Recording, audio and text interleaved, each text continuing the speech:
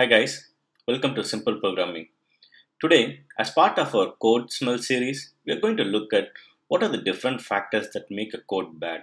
Again, these are not bugs. These are weaknesses in your design that may slow down the development or increase the risk of bugs or failures in future. Our first factor is comments. Is adding a comment a code smell? Yes, if you add too many comments and you add a comment for an easily understandable code.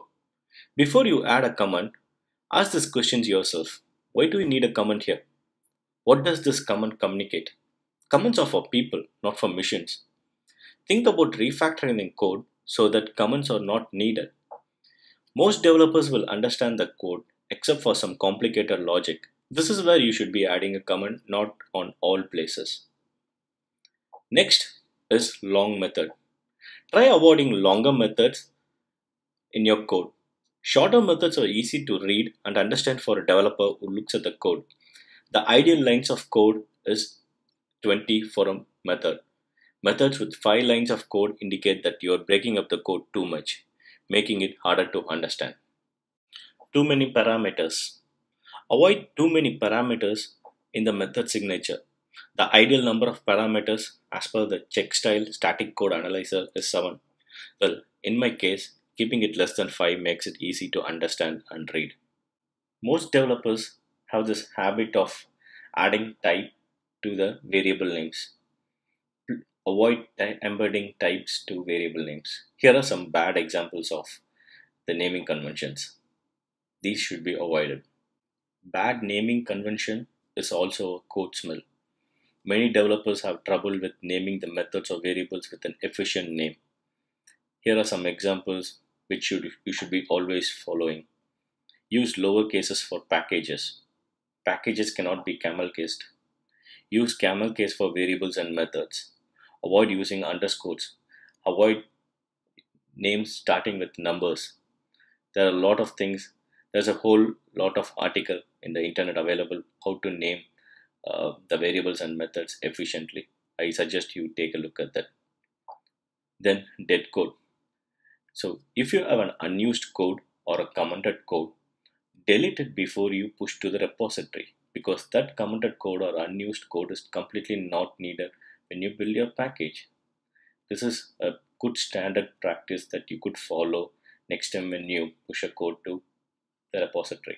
Avoid using too many temporary fields in the code. If your class has too many temporary fields, it is time to refactor the code. Some developers tend to use a lot of temporary fields, especially to make it easier for them to code for the functionality. But that is really bad coding. You have to look at better design pattern or strategy to avoid usage of temporary fields.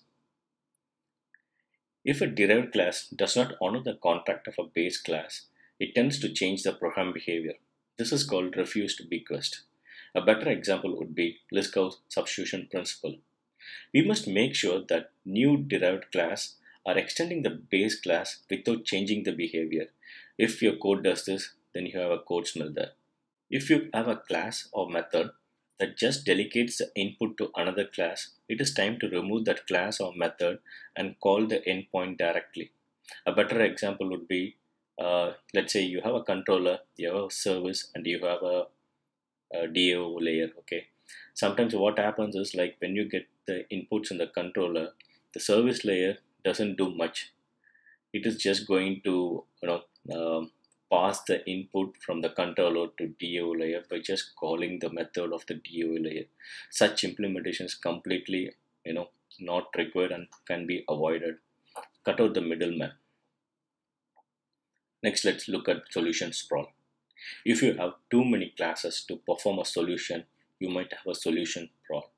Time to refactor the code.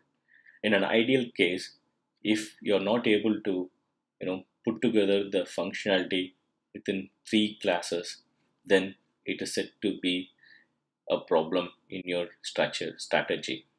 Thank you guys. Stay tuned and subscribe for more videos.